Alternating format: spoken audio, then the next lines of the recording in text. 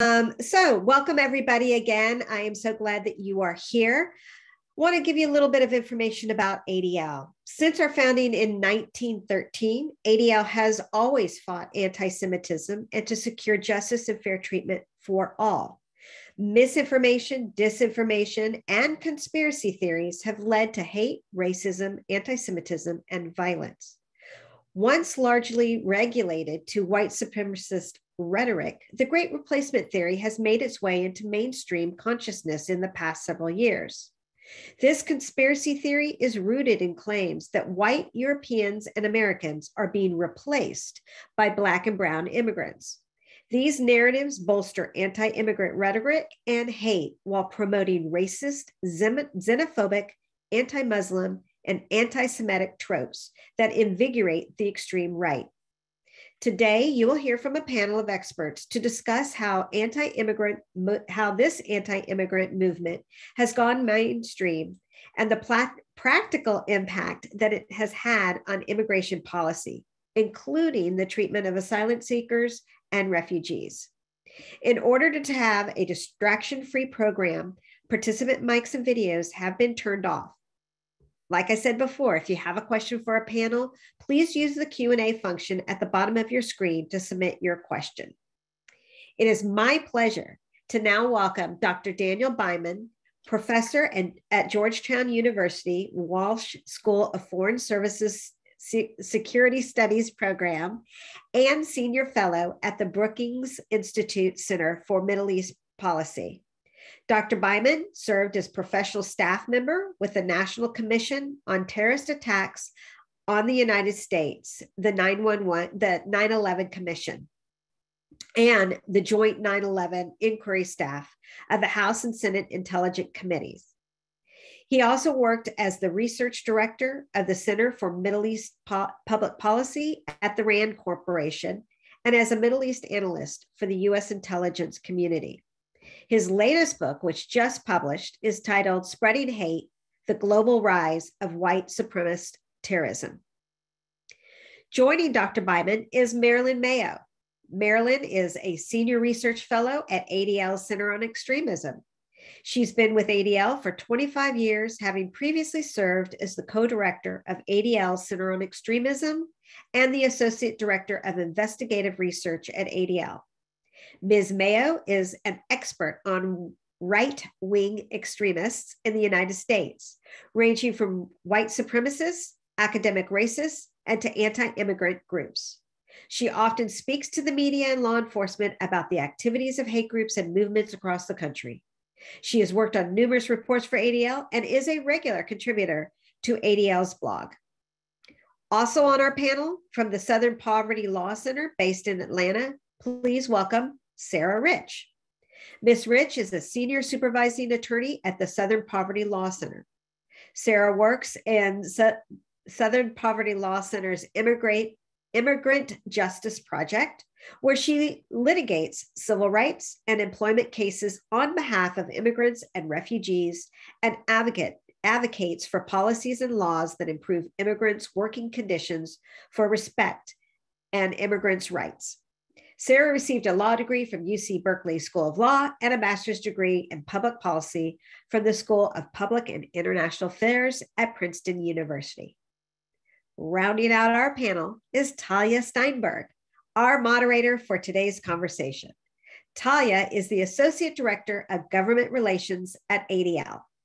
Ms. Steinberg served as one of ADL's federal legislative and executive branch advocates in support of the organization's policy agenda and helps to develop ADL's advocacy strategies and campaigns in the areas of anti-Semitism, extremism, and civil and human rights concerns. Talia has also helped lead ADL's national efforts to advocate for immigration and refugee rights. Welcome to everybody who's attending. Welcome to our panelists. And Talia, the floor is now yours. Thank you, Margie. And thanks so much for everybody to join us on our call today. And thanks to our panelists. This conversation is especially relevant during the Passover holiday this week, as the Jewish community recounts their own history of persecution, of seeking refuge, and of facing prejudice and hate. So just to set the scene. Daniel, can you talk to our audience about what the Great Replacement Theory is and how it originated? And because we're at ADL here, how it's become part of the larger anti-Semitic trope? Sure, but let me begin simply by thanking you, everyone else at the ADL and my co-panelists. I rely on you so much for my own research, and it's really an honor to be here. As Margie said in the introductory remarks, the Great Replacement is actually a relatively simple idea. And it's that white people are being replaced by non-white people. And in the eyes of its proponents, there are certain countries and parts of the world that belong to white people. So the United States, Canada, Australia, parts of Europe, and so on. And that through immigration and other changes, these are becoming white minority areas. And although the idea is relatively recent, in this broader community, there's a long-standing, almost eternal concern about what they would call the future of the white race. And there have been numerous rallying cries over the years claiming that the white race is imperiled, white children are going to be defiled, and so on. With the Great Replacement, although it begins with this idea of immigration, and if we go back to this specific term, comes out of a French writer in 2011. He was concerned specifically about Muslim immigration and higher birth rates of Muslim minorities. But you can throw a lot of ideas into this concept, which is what makes it so popular and so powerful. One is intermarriage. You can say that through intermarriage, the white race is being watered down. And as I think everyone on the session knows, intermarriage has been an obsession of the white supremacist community for many generations. You can also add a lot of particular concerns. So people who oppose abortion can say, well, the purpose of abortion is to control white birth rates. If you're anti-gay, you could say that homosexuality is being promoted as a way to decrease white birth rates. So it shows up in lots of different contexts in lots of different parts of the world. There is a question for this community where, part of the initial ideas were simply this is happening through immigration. And as a result, it's demographic change that people argued should be stopped. It quickly, however, became a conspiracy that this is some broader plot, that there's a group of elites that are trying to impose the Great Replacement in order to destroy whites. And whenever you say elites, that quickly becomes a group of Jews. And so there's a lot of overlap between traditional conspiracy theories about Jews trying to destroy Christians, trying to destroy whites, and so on. And as a result, you get some very odd mixes. For example, those who know the very sad history of the Pittsburgh synagogue shooting, where 11 people died in the worst anti-Semitic attack in US history, it comes from a shooter who blamed Jews for bringing Muslim refugees to the United States. So it wasn't a traditional anti-Semitic concern, but rather one linked to the Great Replacement. So this flexibility, the broadness of it, have made it very powerful. Thank you so much, Daniel, and thanks for kind of setting up that definition for our audience here. Marilyn, can you talk about how the Great Replacement Theory is being perpetuated in the media and online, and how it's gone mainstream? Sure. First of all, I want to say that I'm very happy to be participating with my fellow panelists today in this webinar. Of course, Daniel made some very important points about the Great Replacement and how it's been used to talk about the white race. But the way we're seeing this theory being mainstreamed is a little bit different in this way. We often see references to the Great Replacement theory in the media, and usually in right-wing media, but it's almost always couched in language that's somewhat different than for example, what white supremacists might say. And Daniel gave some examples of that. And what we're seeing is that media personalities like Tucker Carlson or Laura Ingraham and others as well, they don't explicitly talk about people of color replacing white Americans in this country. They say that the Democrats/liberals want an open border policy in order to change the demographics of the United States. And this is something we're hearing a lot in the right-wing media, both online, in online publications and on TV news. What does it mean to say that, that there's a policy that, and in fact, they think it's a well thought out policy, a planned policy to change the demographics of the United States. They talk about, I'm talking about the pundits who say this, they talk about immigrants from third world countries being let into this country so that they can vote for the Democratic Party. And the implication, of course, is that, first of all, that non-white immigrants are replacing white, for the most part, Christian Americans, and that this plan to transform, it's this plan to transform America into a non-white majority country. So this idea is being used in many ways to create a lot of anger and rage for people who feel like the country is changing, that their place in the country is changing. And, the anger, we're seeing it lead to some real life, I think, actions, and we can get into that more later. But we're seeing this sentiment from a wide range of people, from politicians, to pundits, to just regular folks on social media. And I'll stop there. Thanks, Marilyn. Sarah, I'd love to turn to you now to talk about what Margie started with, about the real effect of this theory. How has this great replacement theory influenced U.S. immigration policy? Hi, thanks, Talia, and thanks to the ADL for inviting me here today, and of course to my co-panelists for sharing all of their expertise. The short answer to this question is that Stephen Miller and the Trump administration showed us what U.S. immigration policy would look like if run by white nationalists who believe in the Great Replacement Theory. SPLC has published some pieces on the influence of white nationalism and the Great Replacement Theory on Stephen Miller's thinking. And Miller was able to come up with essentially a white nationalist wish list on immigration and to implement much of it during the Trump presidency. Obviously, there were some anti-immigrant white nationalist politicians in the modern era before Trump: Tom Tancredo, Steve King, Jeff Sessions, whom Stephen Miller worked for. But from Trump's announcement of his candidacy in 2015, the whole Mexicans are rapists and murderers announcement when he came down the escalator, until the end of his presidency, he managed to make those positions mainstream Republican positions and to put them into practice. Some of what I would call lowlights of this period include the Muslim ban and all of the subsequent rewrites that they had to adopt to get it past the Supreme Court. The attempt to defund quote unquote sanctuary cities, the Remain in Mexico or Migrant Protection Protocols policy, the illegal metering and turnbacks of asylum seekers at the southern border, third country agreements to send asylum seekers to other countries for processing. Indeed, Great Britain is actually trying to do this right now with Rwanda. We tried to do it with Guatemala and other countries. The rhetoric around angel families, which were supposed to be families who had a family member who had been killed by someone without legal immigration status, and just the general demonization, of course, of quote unquote illegals, which were always coded as Mexicans or other Latin Americans. Referring to Haiti and African countries as shithole countries and asking why we can't get more Norwegian immigrants instead.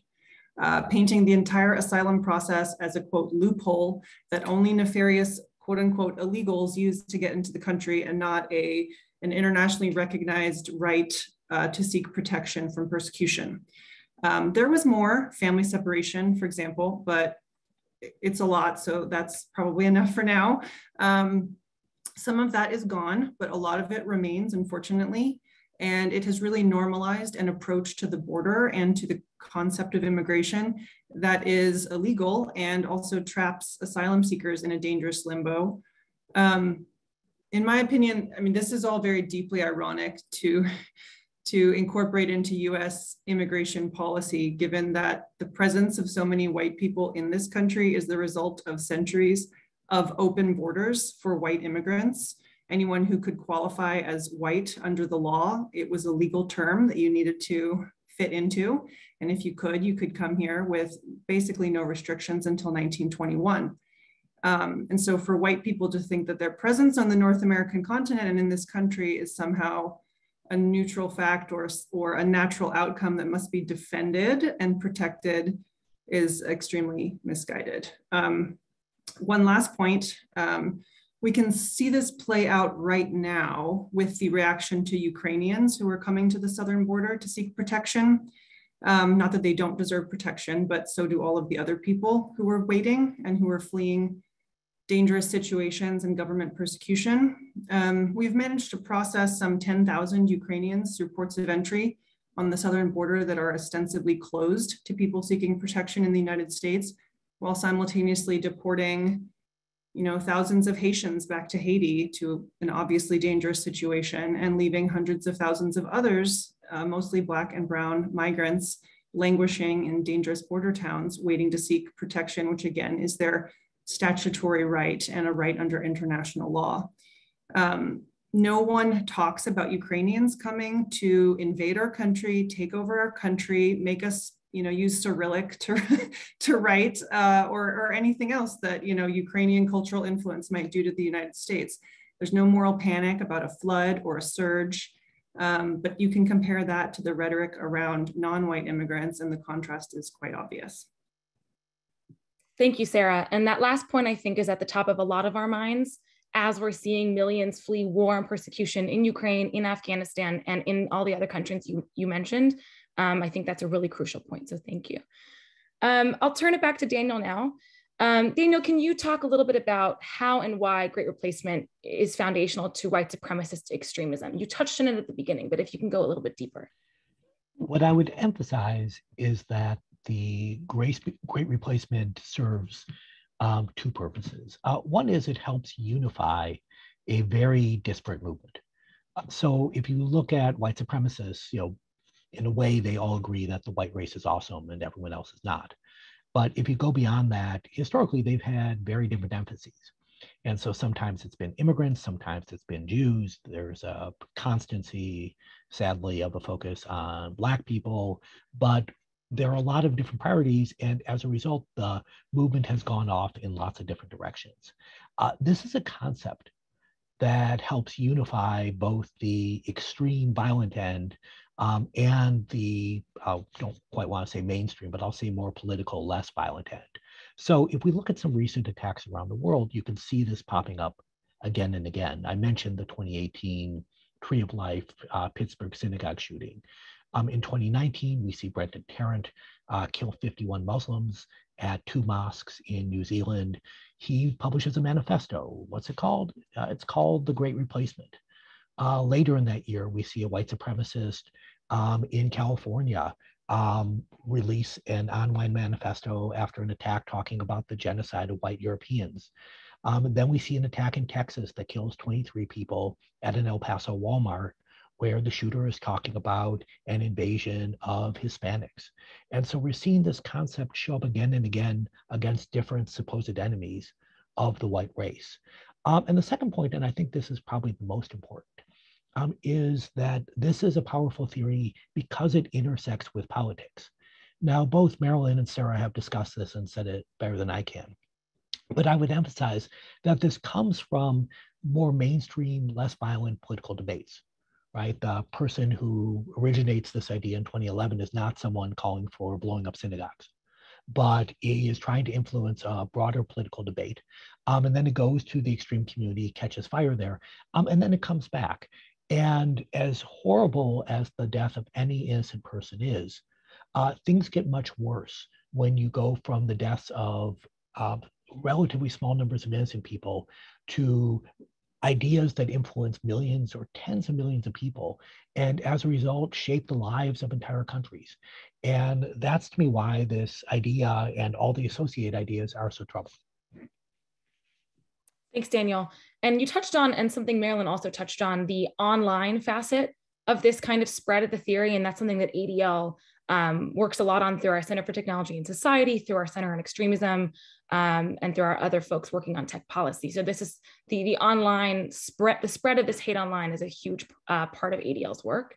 And we'll definitely make sure to send some resources on that in our follow-up. So thanks for touching on that. Let's turn now back to Sarah.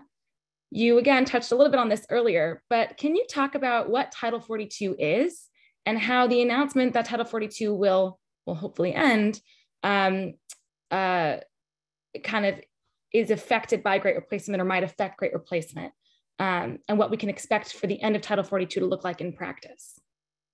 Sure. So first, some clarity on Title 42, which is a term that you may have heard in the news. The name of this policy refers to the section of the US Code, which is the codification of federal law on public health, social welfare, and civil rights. The immigration section of the code is Title 8. So this is not an immigration law.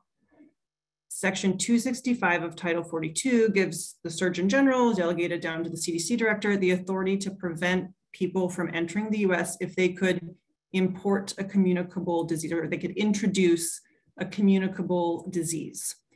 The policy was first adopted by the Trump administration, but was only ever applied to asylum seekers, including unaccompanied children. It was not applied to people with green cards. It was not applied to US citizens, who are just as easily going to be vectors of disease as asylum seekers. So the public health rationale was always pretty thin, and it has since been undermined by many public health experts who stated publicly many times that this rule does not have any public health justification, especially not anymore, given that COVID has clearly been introduced to the United States. It's here. So the idea that migrants will further introduce it is quite questionable.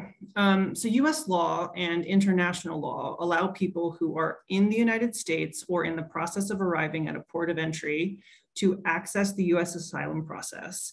And Title 42, in addition to things I referred to earlier, including metering, turnbacks, and the Remain in Mexico policy, has been used to essentially end asylum at the southern border. This is really quite revolutionary, and I don't know if that many people have sort of clocked that this development has taken place in the past few years, but there is essentially no way to apply for asylum at the southern border right now. There hasn't been for years. And since Title 42 was put into effect, the US government has carried out more than 1.7 million expulsions of asylum seekers pursuant to the authority granted by the CDC director's invocation of this power. Now that doesn't mean there's 1.7 million people, as some people have tried to enter multiple times, so just to be clear.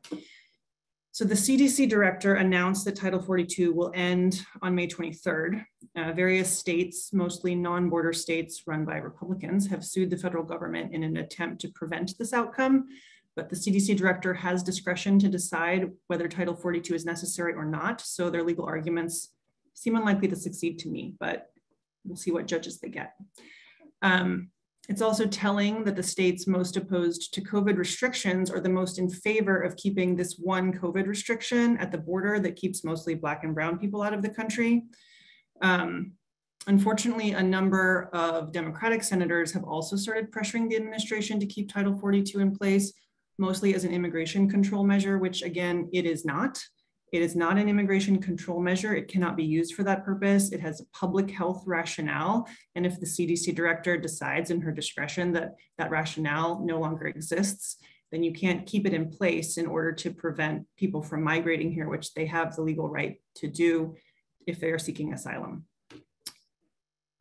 It's very disturbing, though, that this opposition to the end of Title 42 is creeping leftward on the political spectrum, and that some Democratic senators are sort of copying the talking points related to, we'll be overwhelmed, we'll be flooded, we'll be invaded, et cetera, which again is all language that is linked to this idea that that Black and brown immigrants will come here to essentially displace the white population. It's unclear what the end of Title 42 will look like and what it will mean in practice. The Remain in Mexico program is still in place by court order, and thus the administration might just process people through that program and send them back to Mexico to wait for their court date, which could be months or years in the future. So that means that these de facto refugee camps on the border will continue to exist in some way. I do expect that there will be extensive coverage of this on Fox and other right-wing outlets, and even mainstream outlets. I'm seeing a lot of sort of middle-of-the-road network news coverage of this that keeps talking about it as a nightmare, as some sort of just something to be feared. And I think that's also very, very problematic. And I expect this to be a big issue in the midterms as well, which is probably why we hear the Democratic senators talking about it. Thanks so much, Sarah. Marilyn, can you kind of add to what Sarah started to discuss about the response to the end of Title 42 and how it's rooted in great replacement, both in the mainstream, like what Sarah mentioned, and from extremist sects? Sure. And Sarah, I appreciate your very full explanation of Title 42. We are certainly seeing a very big response to the end of Title 42, or the impending end, or if however that happens. What we're seeing is many pundits and politicians talking about Title 42.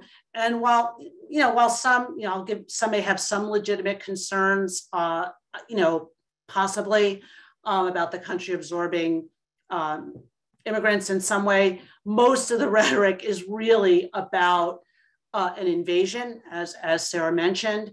It's really about an invasion, and it alludes to the Great Replacement that we've been talking about. The talk is about basically how getting rid of Title 42 is really about, again, bringing in non-white immigrants from third world countries who will vote for the Democrats in the midterms. And what's interesting about this is that, of course, non-citizens cannot vote in elections, although I guess people can, I'm sure what will come up is something about the New York law that allows, I think it has to be, and maybe Sarah, more, I should know about this since it's my area, but I know that people who are not citizens are allowed to vote, not in federal elections, however, but I'm just bringing that up to give a fuller picture.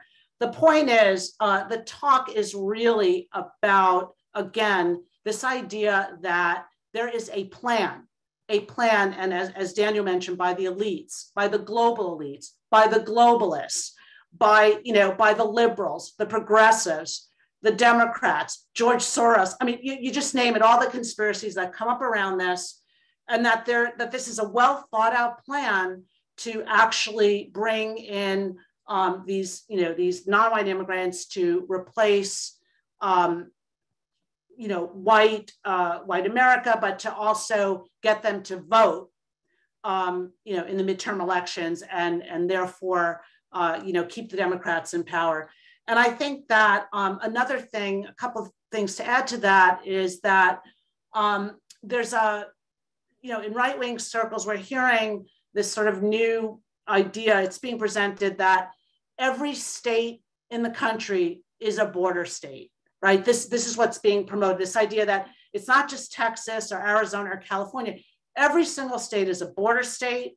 This is something that, people need to think of when they think of, this quote unquote invasion coming in, and that, it's akin to declaring war. I mean, I'm literally hearing people say this, that letting in immigrants and getting rid of Title 42 is akin to waging war against what is thought of as, and also named, traditional America. So, someone like Steve Bannon, for example, on his podcast, War Room Battleground, talks about that this is worse than the invasion of Normandy, because it's like, Normandy had a limited number of, people and trying to invade the Normandy. However, this is like, you're talking about the potential for, he uses the number 7 million people. I mean, just like an incredible number. This is really being used to create a lot of fear and rage. And this is how it's being used. I want to point out just something, Daniel talked about earlier, which is that the Great Replacement is not only being promoted in this country, but in Europe as well, and being used in elections that are happening in Europe as well, like Marie Le Pen would be someone to talk about the Great Replacement in France, and others, for sure. So we're certainly seeing a lot of this, and it's something that Title 42 is like a tangible, thing that they can grab onto. And as Sarah said, it's expanding beyond, the right. It's because people are so afraid of this rage and, and anger on the part of, the population, that they're trying to figure out a way that they can, basically keep, deal with some sort of immigration policy without angering this group that is just so angry in any case about any kind of, immigrants crossing the border. So yes, and I'll stop there. Thank you so much, Marilyn, for sharing that. Just one last question for the panel, and then we'll start taking audience questions. And this is for all of you. Daniel, I know you touched on this a little bit earlier, and throughout the panel, you've each spoken a little bit about this, but what threats are posed by the perpetuation of this Great Replacement rhetoric? And Sarah, Marilyn, Daniel, if any of you want to take it. Daniel, if you want to start by expounding on what you said earlier. Sure. So my own research focuses on the violent end of the political spectrum. And when you have millions of people talking about this, including political leaders, including mainstream media outlets, it's not surprising when a relatively small percentage decide they're going to do something about it. And that means they're going to kill someone. That means they're going to use violence. And in their eyes, they see themselves as heroes. They're the ones acting. People around them are saying that there's a threat. And as upsetting and horrible as these people are, in many cases, they're not the brightest bulbs. They're easily swayed. It's other people who are whipping up sentiment, anger, and hatred that bear some responsibility for their words. And so we are going to see continued attacks in the name of ideas linked to the Great Replacement. I would add that it also has incredibly dangerous implications for policy. That when we think about immigration policy, not in context of very basic economic questions or others, but with false assumptions and racist assumptions that the people coming in are murderers and racists, you don't get good immigration policy. And we can go issue area by issue area, but this is a dangerous distortion of what a political debate should be. And not only does it promote overt violence, it has a host of indirect effects that can affect thousands or even millions of people in very bad ways. Thank you, Daniel. Marilyn or Sarah, do you want to extend? I'll just add that I agree with everything that Daniel has said. He gave very good examples of what happens when people are radicalized by the idea that about the Great Replacement theory, and Bowers, the Pittsburgh shooter, and Brenton Tarrant in New Zealand, and Patrick Crusius. And I think that whenever you demonize people in ways that make them basically inhuman, there's always a potential for people thinking or for normalizing, I guess, that really is the word, normalizing hatred and getting people to react and thinking that it's absolutely okay to take some kind of action. And I think that's the danger here. We're certainly seeing that. And I think that in the kind of polarization that we have in the country right now, this kind of rhetoric is being normalized. And that is, I think, a little different than even what we've seen before. And it wasn't just in the last, year, but it's been the last number of years, So I think that it's, we're in a situation that calls for a lot of vigilance in terms of seeing that those of us who fight against hate and extremism, keep up that fight. Thanks, Marilyn. Sarah, do you want to add to that?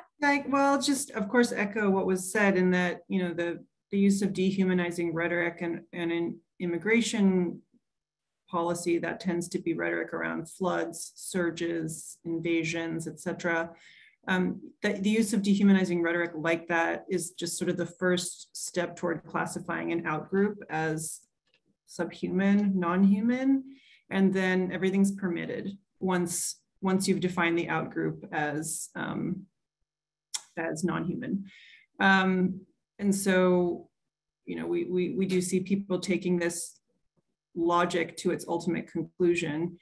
I also think this is dangerous because it's distracting, and it's going to get people thinking about all these identity issues and the border and immigration and, you know, new people, new neighbors who, you know, are different from them, et cetera. And it's distracting from other important issues that we also need to be paying attention to, or rather that we should be paying attention to. I personally don't consider changing immigration demographics a big deal, but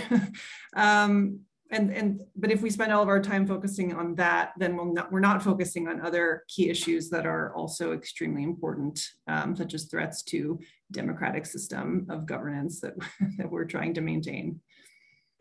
Thanks, Sarah. Sarah, I'll actually keep it on you for the first audience question. So first of all, thank you to our amazing panelists for answering such pressing questions. Our audience have been sending in tons of questions, and so some of these folks are accumulations of what you've been asking. This first one is a combination of several questions. Sarah, can you please discuss the shifting definitions of whiteness and how that's kind of played out in immigration policy over time, especially, you know, as a Jewish organization, where I'm considering the fact that you know, Jews were not always considered white, even though, you know, some of us aren't now. So I'd love to hear more about that. Sure. So the Naturalization Act of, I believe it was 1790, specified that only free white persons could become citizens of the United States. That was the law until Black people could also become citizens after the Civil War, and then Black people could also naturalize. There were never that many Black immigrants in that time period. There weren't any restrictions on who could physically move to the United States until the Chinese Exclusion Act of 1882. So we had open borders. And we had open borders during the entire period when most white people's ancestors came to the United States. But who could become a citizen was still defined by race, right? So you had to be white to be able to become a citizen. Who could count as white was extremely contested, because obviously it would give you access to an entire range of benefits of citizenship. So being able to count as white was a big deal. And there's a book called White by Law by Ian Haney Lopez that goes through the history of Supreme Court and other court cases trying to define whiteness. And as you can imagine, it was all over the place. And sometimes they would rely on eugenics-based definitions of Caucasian, and sometimes they would rely on, you know it when you see it, sort of like porn, to determine who's white. And people from East Asia would petition to be counted as white based on the color of their skin and their degree of civilization. People from Northern India would apply, arguing that they were legitimately Aryan and thus should count as white. A lot of Syrians, Armenians, people from the Middle East had, you know, sometimes they would win, sometimes they would lose, depending on the judge, to be honest. Jews from Europe generally counted as white. There was some pushback to that because people would argue they're actually Semitic and thus they shouldn't be counted as white. But generally, I mean, everyone who came from the Pale of Settlement or Eastern Europe and immigrated to the United States prior to 1921, they were able to come and then naturalize because they counted as white. Now, the big crackdown on immigration that passed in the Coolidge administration, one of Stephen Miller's heroes, passed in 1921 and a larger immigration act in 1924 was passed in order to end the immigration of all these people that the WASP elite deemed sort of lesser whites. So Italians, Poles, Hungarians, Jews, Greeks, you know, Southern and Eastern Europeans. They counted as white under law and could thus naturalize, but socially within sort of the hierarchy, the socioeconomic hierarchy of whiteness that existed within this country. The Protestant sort of English, Dutch, German, sort of older stock white people didn't like all these new people who qualified as white, and thus they adopted a bunch of laws that were designed to cut down on the maximum numbers of them who could immigrate to the United States, even though all of those folks still qualified as white. So there's a lot of books that go into this in great detail, but I think the big takeaway is that most white Americans are descended from people who came in under an explicitly racist open borders policy that was designed to allow as many white people to come to the United States as wanted to come. And once, the elites realized that they were letting in the wrong kind of white people, they tried to change the law to make it a lot more targeted to get Northern and Western Europeans and not Eastern and Southern Europeans, including the Jews who lived in, the Russian Empire and Eastern Europe. But it was always explicitly racist. Thank you, Sarah. That is a detailed history that I'm sure many in our audience, myself included, didn't know the full extent of. So that was really, really helpful. Thank you so much. This next question is for Marilyn and or Daniel. You can both answer it. How do people promoting the Great Replacement theory incorporate ideas about LGBTQ plus folks and abortion as a means to control rates of white birth? If you're able to answer this question, Marilyn or Daniel. Daniel, I think you touched on that a little bit before, if you'd like to start. Sure. So the thing to remember with all this is there's a conspiratorial world of fake facts. So before we talk about how people use it, you have to remember they're almost invariably using it wrong. At best, selectively interpreting existing facts, but usually just outright making stuff up. So in this case, the idea is that homosexuality, for example, is being promoted by, to go to Marilyn's point, by elites, liberals, globalists, on and on and on, whoever is behind the conspiracy, often Jews. And part of the purpose is to move white women away from their traditional role as mothers whose job it is to propagate the white race. So by encouraging women to work, encouraging women to be productive parts of the economy, to have a life outside the home, they are being discouraged from having babies, and therefore birth rates are going to favor non-whites. And homosexuality is a variant of this. By encouraging women or anyone to seek a partner of their choice, white women are going to have fewer babies, and as a result, the white race is going to lose out. Abortion is a variant of that. It ignores the abortion rates of non-white communities. And here the assumption is it's being propagated in order to kill white children and, again, affect birth rates. There are 1,000,001 variations on these themes. So there's no canon of the Great Replacement. But what I would say about this world is there are conspiracy theories, piled on top of other conspiracy theories. And then because social media allows every foolish person to have a voice, you have kind of inane variations that, again, vary by country and vary by whatever bizarre facts they're choosing. But those are some of the basic ideas. Marilyn, do you want to extend on that? If not, I can move on. No, I think Daniel really covered it all, but and he touched on this just briefly about how a lot of this, these conspiracies about abortion, about LGBTQ rights, et cetera, eventually are blamed on the Jews, because it's this idea that somehow, one, the Jews are responsible for liberal policies, liberal social policies, that this is something that globalists want, and the Jews are globalists. So things like that.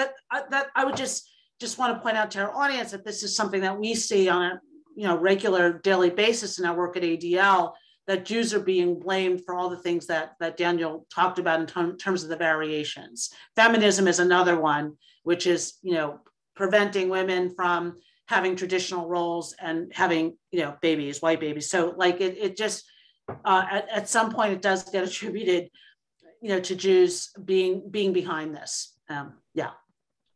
And with apologies, I'm sorry, I'm going to jump in because I wanted to expand on one point. One thing that's often missed is the tremendous change in attitudes towards women in this movement over the last 30 years. It used to be a sexist but old-fashioned sexist view of women as this delicate flower who needed to be protected by white males, and part of the job was to be strong and resist because it's a brutal world out there. There is still that sentiment among some, but it's a much more really violently misogynistic discourse right now, where any idea of female sexuality is immediately pounced upon and degraded. Tremendous threats, I suspect, frankly, to some of my fellow panelists here about simply being a woman and having to kind of dare have a public life. And so this movement has gone really from kind of old-fashioned traditional sexism to, in my view, a much more dangerous and troubling form. And again, this is something we're seeing not just in the United States, but globally. Thank you, Daniel. And that intersection of misogyny, white supremacy is also something that COE, Marilyn, the team that Marilyn is on, touches upon a lot. So Marilyn, I'd like to turn it back to COE's work and to you. How unprecedented is what COE is seeing right now in this great replacement sphere, as opposed to decades in the past? Is there a lot more collaboration? Is there a lot more mainstreaming and normalization? What is COE seeing?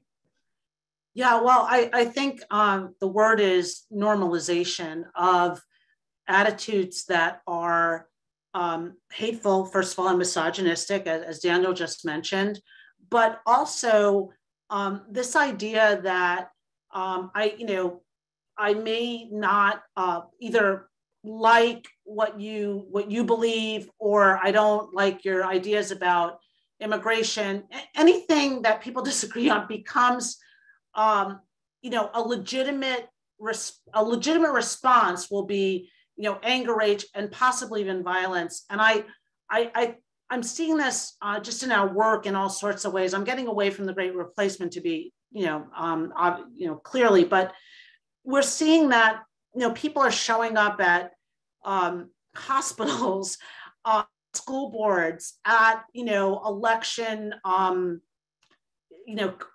committees, all sorts of places to express rage and anger at what they think of as the destruction of traditional America. And this ties in with the Great Replacement, because that is something that they see as part of it. I think that in all the times, all the time I've been at ADL, which is 25 years, I think that this is the time that there's the line between the mainstream and the extreme is graying more and more and more. And I think this is of tremendous concern, tremendous concern. I look at, I monitor where extremism enters the mainstream, and I'm just seeing more and more of it every day. Just looking at, for example, the number of extremist politicians who are running for office or who are on the cusp between the extreme and the mainstream.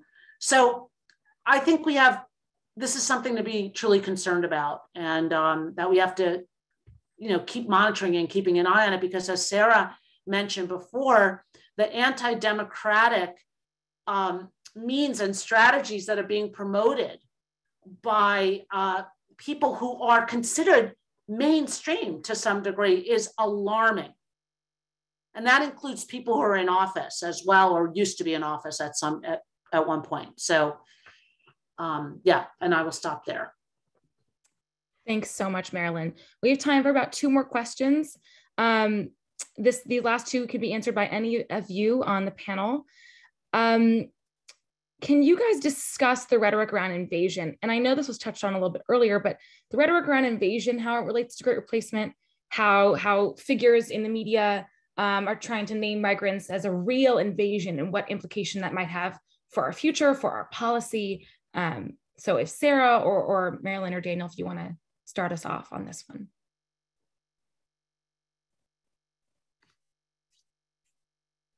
Sarah, do you want to? Yeah, I don't have probably the most to say on it, but I would just note that when you frame it that way, the only logical counter response is war.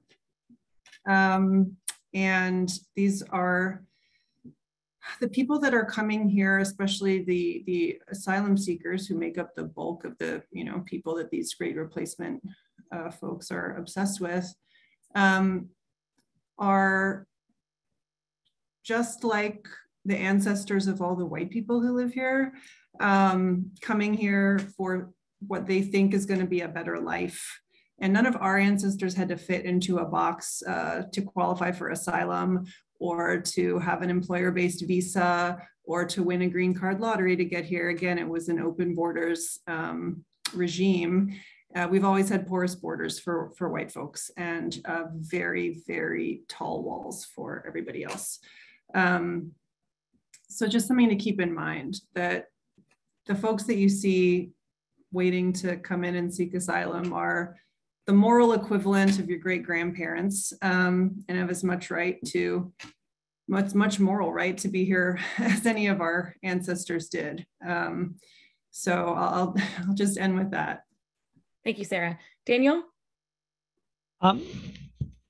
There's, when you're having a public argument, and unfortunately in our discourse today, part of what gets you noticed is screaming the loudest, or somehow taking an idea and pushing it to an insane and illogical extreme. And I would love to say that tactic doesn't work. But unfortunately, it does seem that people are convinced, or at least animated, by these exaggerations. And, despite, I'll say, repeated debunking of this, where you would have, people on the ground say, look, we're not seeing invasion, we're just seeing, at times fewer people than we've seen in the past. It doesn't seem to matter. And I would stress what Sarah said, that when you take this extreme rhetoric, it legitimizes extreme responses. And as a result, it's not surprising that we'll see policy distorted, and at times we'll even see violence. Yeah, and I'll just add a couple of other things that I'm seeing. I mentioned before about, for example, Steve Bannon talking about the invasion of Normandy and equating what's happening at the border with that. And as Sarah said, that is like the response is war, right? That is like a declaration of war.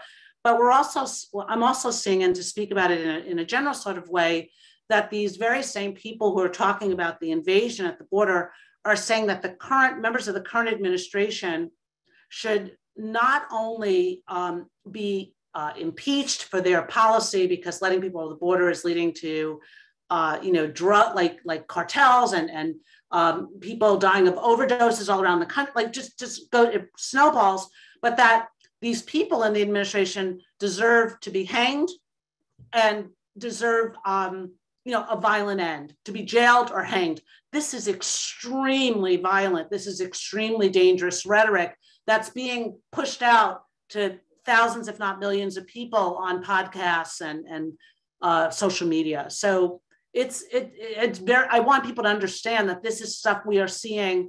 Stuff is not the right word. This is the dangerous rhetoric that we're seeing every single day in the Center on Extremism, all of us who did this kind of work. And it's very disturbing. So given all of this quite disturbing information that you've all expertly shared with us, what can we, the viewer, do to address the dangers posed by great replacement? What can the average person, what actions can we take to combat this normalization of this rhetoric? If each of you can answer this, I'd love to start with Marilyn. I think that one of the purposes of this webinar, really, is to let people know what is really behind this term, the Great Replacement, what the rhetoric is about, and to always speak out against bigotry and stereotyping, which is used against all communities, including the Jewish community, and something that we encourage people to not engage with this kind of anti-immigrant rhetoric on social media, since that just amplifies it, and to really instead report it if you see something,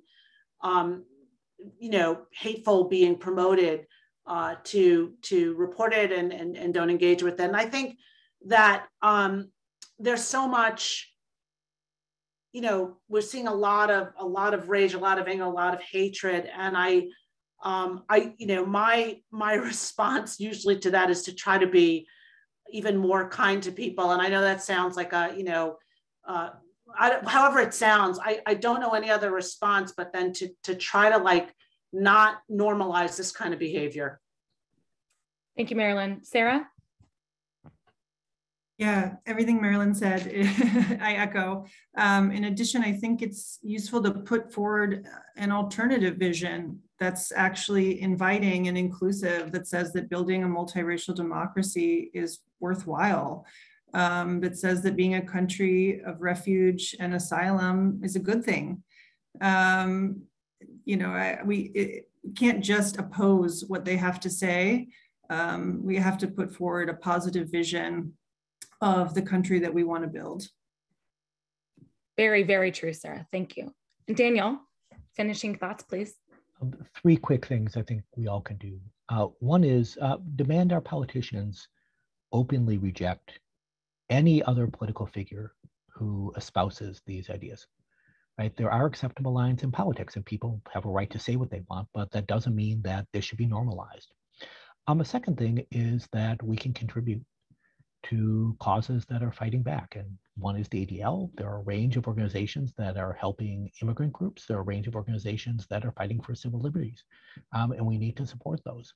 And the third is I urge people who are listening for themselves to become politically engaged. As Marilyn said, you don't want to engage the haters on social media, but you do want to engage politically. And I will say for worse, certainly not for better, these people are engaged. And we can worry at the federal level about president and Congress, but so much happens at the local level, at the county level, and that's so important to people's daily lives. And we need engaged citizens to be pushing back and come together. And that's something we all can do. Thanks so much, Daniel. Looks like we're at the end of our time here.